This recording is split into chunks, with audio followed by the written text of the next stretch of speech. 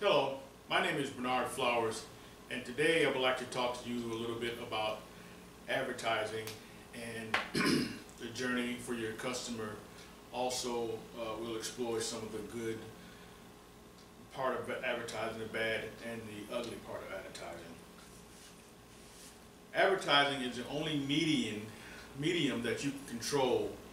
Some of the forms of advertising is television, radio, and some other forms of digital media, say it be social media or Facebook, Twitter, stuff like that. Also, another form is outside media. This being your billboards, your cars, or moving advertising, they like to call it. You know, where you put the advertising on the side of vehicles and roll around town. Maybe even your company's logo could be a form of advertising. Another form is print advertising, which is your newspapers and your magazines, and both these have gone digital as well. Advertising allows you to target ideal customers for your product. If I'm in the AARP world, I am going to put a bulk of my money into print advertising, newspapers and magazines, mainly because the older generation is not as tech savvy as the younger generation, so they probably read a little more than the younger generation. On that same token, if I want to show off a new toy, I would put all my advertising on television, say on the Cartoon Channel or the Disney Channel. And anybody knows has small children, they're full of things that are targeted for children.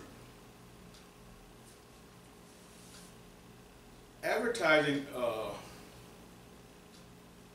creates awareness to your customer of your product. If you don't tell them about yourself, they will never know. Word of mouth can only go so far. Many advertisers make the mistake of targeting new customers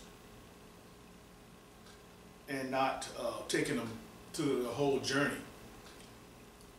Instead of focusing on attracting the new customers, they need to think about the different stages of the journey that you need to take the customers through. And some of those are, let's go over some. What exactly is a customer's journey, and how do we go about mapping it out?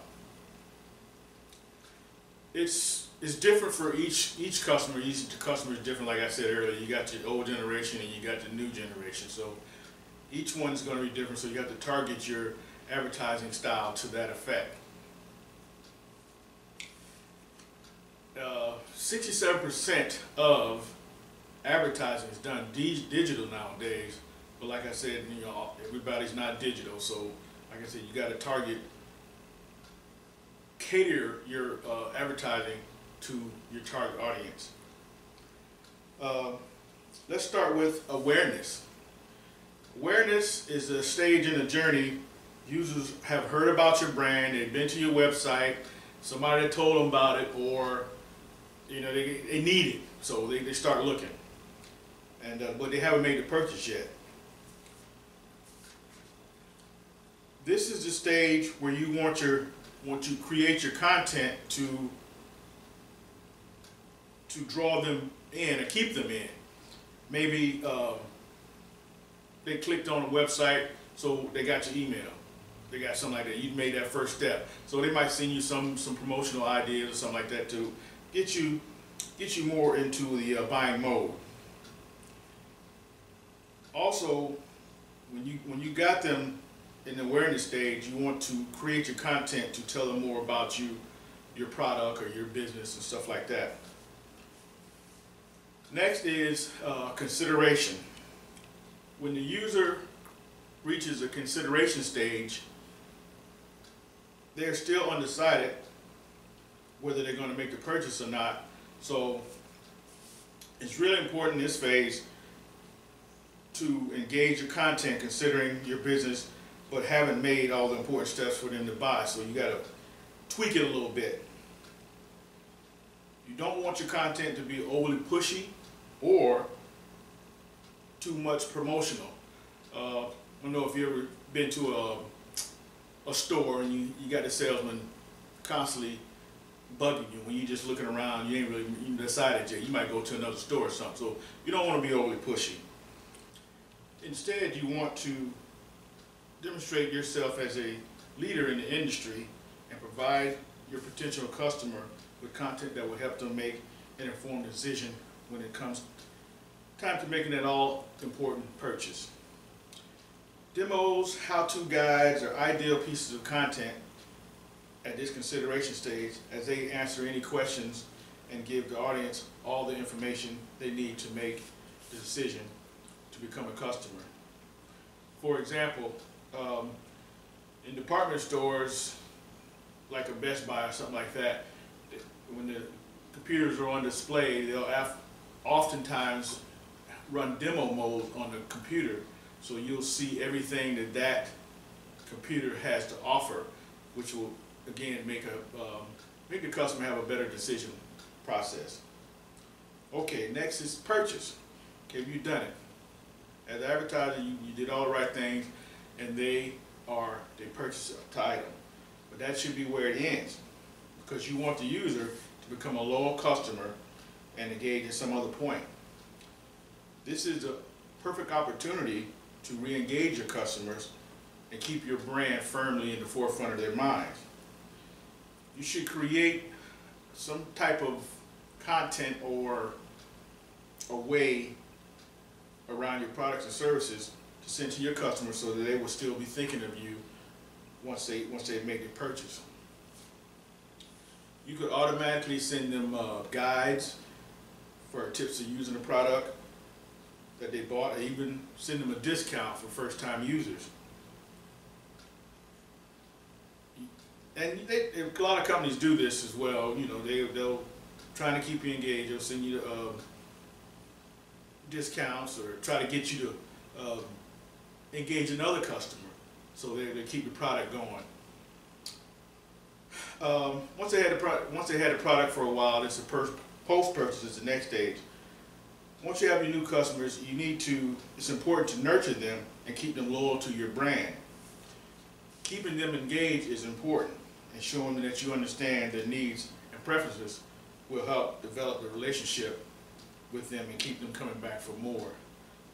Another example is Blue Apron. It's a food service, and they deliver food once a week, 3 meals a day, or whatever program you choose. But they're constantly sending you menus, and trying to get you to re-engage, because you can stop at any time. So they left it out there. So you have to, as a company, keep your product in the forefront of their mind. So you keep them engaged, even though they've been with you for a while. You still need to do that. There are many different forms of content that can be rated for existing customers, including promotions, news, experts, pieces, and guides. As long as the customer finds your content valuable, they will want to keep reading and engaging with it, building a relationship with you, and strengthening their loyalty. Another great example of this is the Amazon Echo.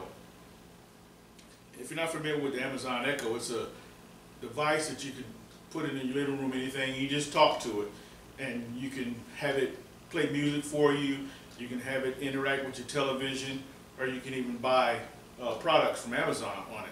And you can ask it questions like Siri on your iPhone or something like that.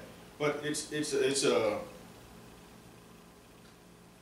great product, and I say that because they're constantly sending you emails or texts showing what's new with Echo, what you can try differently or something like that. 'Cause I like to watch Jeopardy, so you can play along with Jeopardy through your Amazon Echo. Okay, next is dormancy. Even when you're making an effort to keep your existing customers engaged, they can lose interest and disappear off radar, making it harder to get them back to return to you.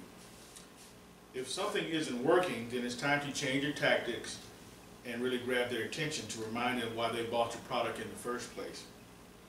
Try to do some analysis into their current behaviors, see if they moved or maybe lost their job or remarried or something to that effect, without getting too evasive. And things to think about, it's just some things to think about to keep your content interest to them. If your customers' behavior change and your advertising strategy needs to change with them.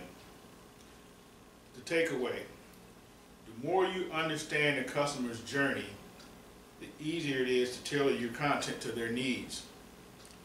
Personalized communication with your audience is key to developing brand advocates, and your content can help you target users different strategy.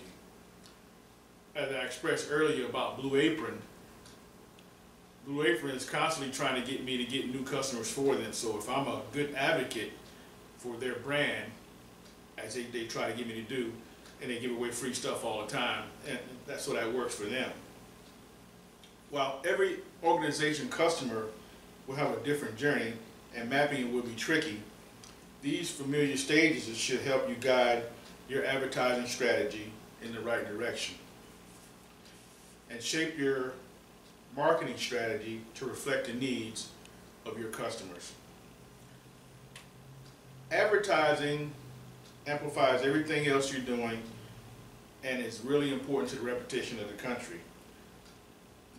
Not country, company. Company image and its role plays an important part. Customer satisfaction is the ultimate goal in any business, and advertising should help and not hurt to achieve its mark. So let's start with some advertising that may or may not achieved. Let's start with the bad. I say bad because sometimes advertising can have bad judgment.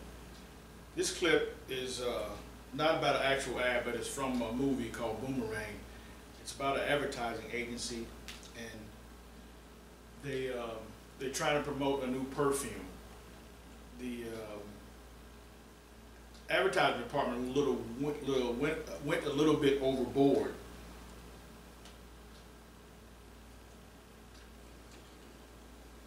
In their attempt to accommodate everybody, they kind of missed the mark. As you'll see from these reactions, it wouldn't have went well.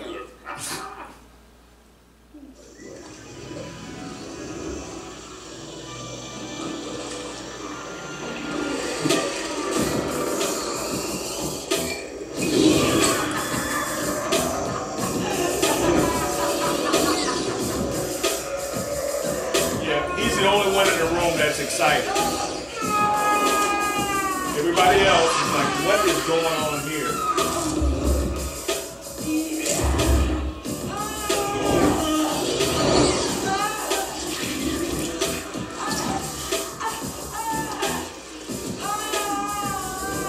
Yeah, I don't think this commercial would have made it out of the boardroom. You know, after everybody that's seen it and seen it happen. But this is what happens sometimes in advertising, bad judgment.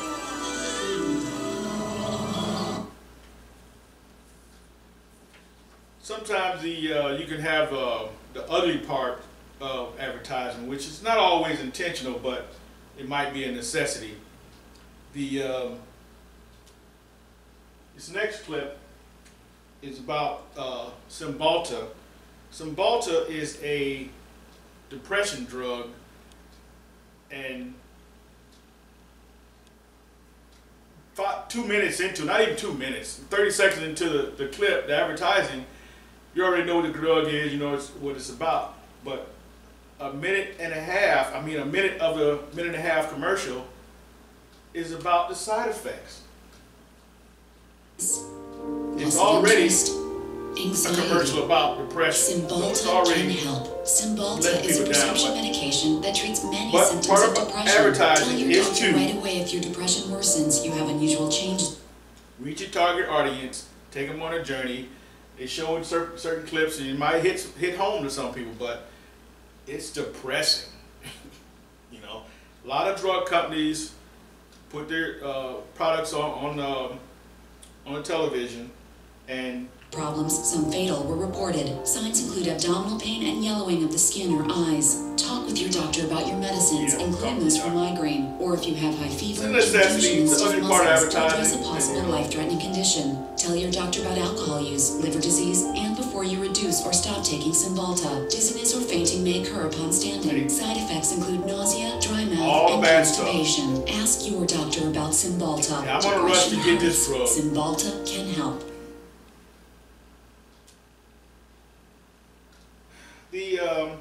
This next clip, it's another commercial that meant to do well, but they got a little people stirred up, certain people stirred up.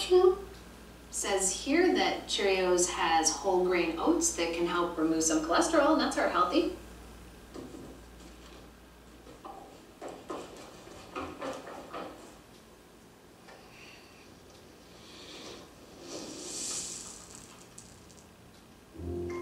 A lot of people focused on the biracial couple and didn't focus on the importance of the clip.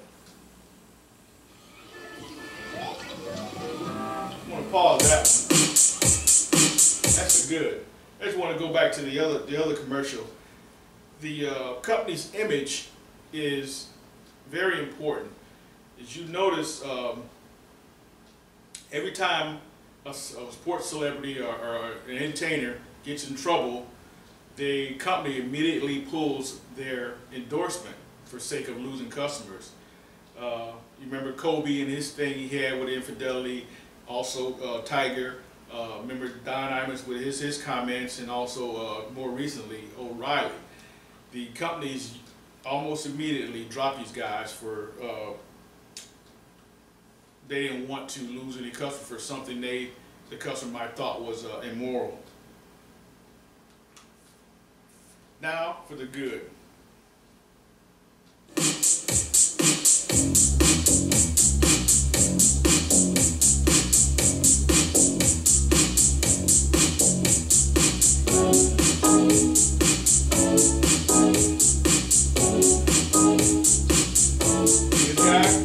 You're a whole new generation.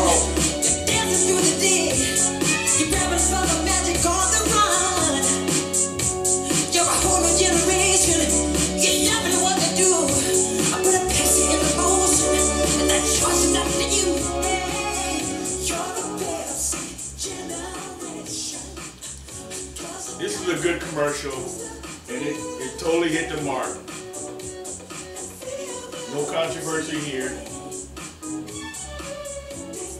Pepsi back in the heyday, Michael Jackson back in the heyday, and Carlton back in the heyday.